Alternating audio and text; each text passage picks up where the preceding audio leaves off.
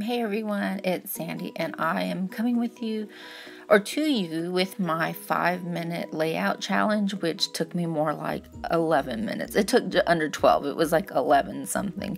But I really liked the way my layout came out and I thought, heck, that's still a good layout for, 12 minutes or less. So I did speed up my video and I am using most everything in here is from the Chamel line, and I'm going to be using like her 6x6 papers, which is what I'm matting with.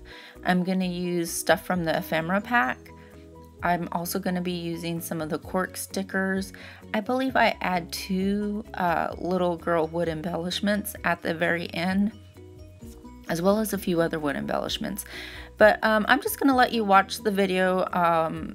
And yeah, and that's basically it. So I'm just basically layering everything. I'm gonna ink everything with the Tim Holtz Distress, I think Vintage Photo, whatever the brown one is. And yeah, and I'm gonna even do it to all the stickers that I'm gonna be laying down and stuff. So basically this picture is the first picture that me and Lisa took after I surprised her, coming to visit her a day early, and we snapped this picture in her kitchen, and with much photo editing we look okay.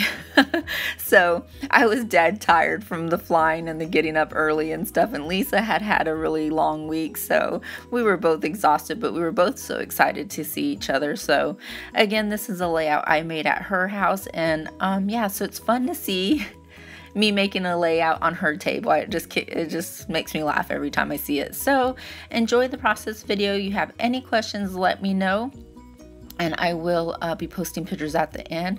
And really quick, that piece that I'm putting down right there, that is actually like some what do you call that stuff, burlap, and it's sewn in the middle for like a ruffle. And Lisa had 2 of those, and one was a yellow and one was a burlap color, and I believe they're from an old Dear Lizzie line. I've never seen them before. I don't have them, so I was excited when I was going through her drawers and I saw them. I made sure to pull them out because I knew I wanted to use one of them on the layout, and I ended up putting on this layout. So anyways, enjoy the video, and if you have any questions, let me know, and I will talk to you guys later. Bye.